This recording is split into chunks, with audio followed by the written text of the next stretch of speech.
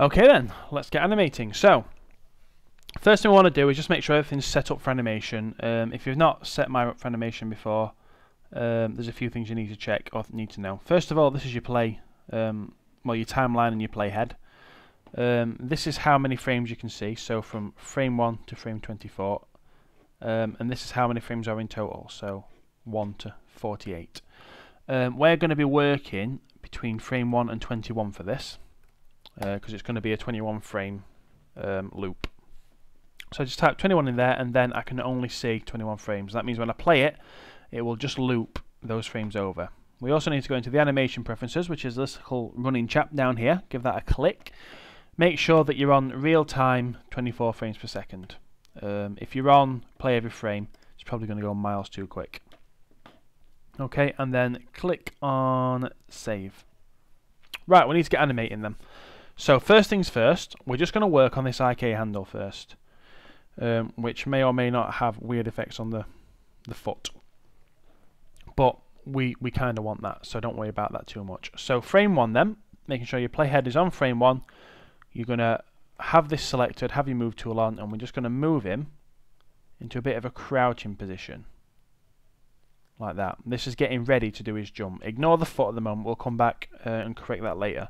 We're just trying to get only these two joints into the right shape at the moment. So on frame 1, once you've got that position set, you just press S, which sets a keyframe. All this goes red. You get a little red tick down here. That means well done, you've been successful. Okay, I'm now going to move on to frame 6. I'm going to make a change every 5 frames just so that it makes what I'm doing kind of easy to follow. So move your player to frame 6, and this now represents the frame where he's on his way up. So we're going to move this effector so that he's almost fully stretched out, and we're going to lean him forward. So that's him straight on. I'm going to lean him forward a touch as well to about there. So that's what frame 6 should be. So again, once you've got that done, you press S on your keyboard, and that's that keyframe set. Lovely. Right, now frame 11 is a bit of a weird one, because although he's going to be at the height of his jump, we're going to crouch him again. And it'll become clear later why we're doing that, but it's basically so that as he jumps, if you imagine a human jumping, and then lifting their knees up to their chest to get extra height, that's what this frame here represents. So we're just going to crouch him again, and kind of bring him back like that. I think that looks quite nice. Yeah, like that. So that should be frame 11. Press S on that one.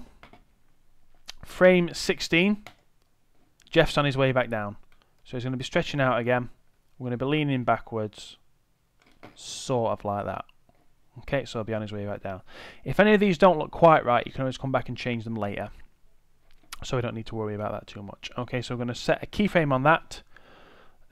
Lovely. Right, to get a smooth loop, what we need to make sure is that frame 1 and frame 21 are identical. If we just tried to do that by moving it, you'd never get there. And when you try to loop it, it'd go all kinds of mental. I know this from experience. So we're just going to copy and paste frame 1 to make sure it's identical. So click on frame 1, and it's important you put your playhead on it first, because that's how you're telling Maya what to copy. So click on frame 1, then right click, and you just go to copy. Then left click on frame 21 to tell the playhead where to be. Right click again, and then it's paste, and then for some reason you've got to go through here to paste, like that. And you'll see that it's taken that position. Right, now we can play that back. Fantastic. Obviously at this stage it looks nothing like a jump, but we are nowhere near finished. But this is stage 1 done. That's the sort of crouching ready. I think what we'll do next, before we worry about what the foot's doing, is we'll set the height in the next video. So I will see you in the next video for that.